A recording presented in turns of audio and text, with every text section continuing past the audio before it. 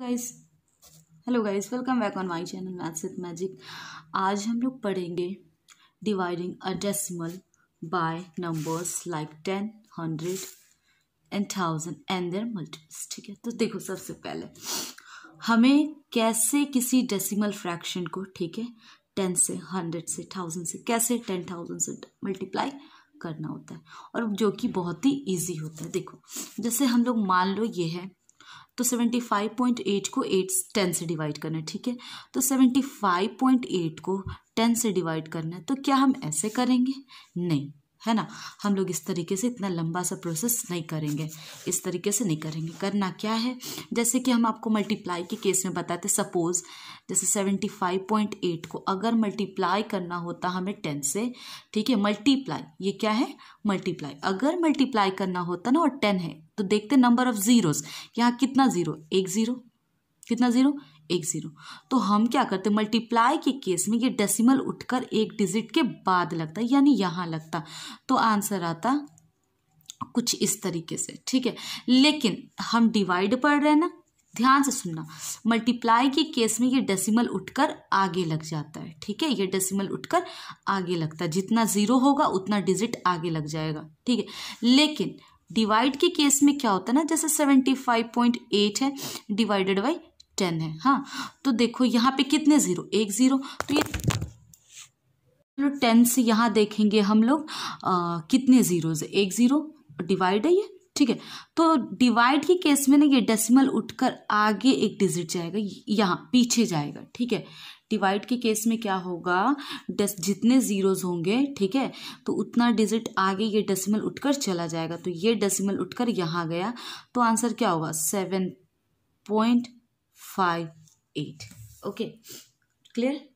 Multiply के case में ये डेसिमल उठकर आगे जाता है जितने जीरोस होंगे, डिवाइड के केस में ये पीछे जाता है जितने जीरोस होंगे। ठीक है, अब मान लो जैसे 75.8 इंटू 100, ओके, 75.8 इंटू 100, तो tell me how many zeros are here, 1 2, there are 2 zeros, कितने जीरो, 2। तो देखो ये जो डेसिमल है ना, वो 2 डिजिट आगे जाएगा, 1 2, यानी आंसर होगा 0.758। यहाँ से डेसिमल हटकर यहाँ गया है, ये मत करना कि यहाँ पे भी बीच में डेसिमल लगा देना, ये जो आगे आया ना डेसिमल, यही डेसिमल उठकर आगे चला आया है। ठीक है, फिर ये वाला देखो 75.8 divided by 1000, okay, 75.8 divided by 1000, okay, how many zeros are here, 1 2 3, okay, तो ये जो डेसिमल है ना वो 3 डिजिट आगे जाएगा, 1 2, अब बोलोगे तीसरा तो है नहीं, तो हम लोग अपने से जीरो लगाकर, एक डिजिट घट रहा था, देखो यहाँ 3 जीरोस हैं, है ना, तो डेसिमल तो आगे जाएगा, एक डिजिट हो गया, 2 डिजिट हो गया, तीसरा डिजिट तो है नहीं, तो अपने से हम लोग जीरो लगाएंगे, फिर डेसिमल देंगे, तो फाइनल आंसर होगा 0.0758। ओके, और भी कुछ क्वेश्चंस हम लोग देख सकते हैं, लाइक वो क्वेश्चन आपका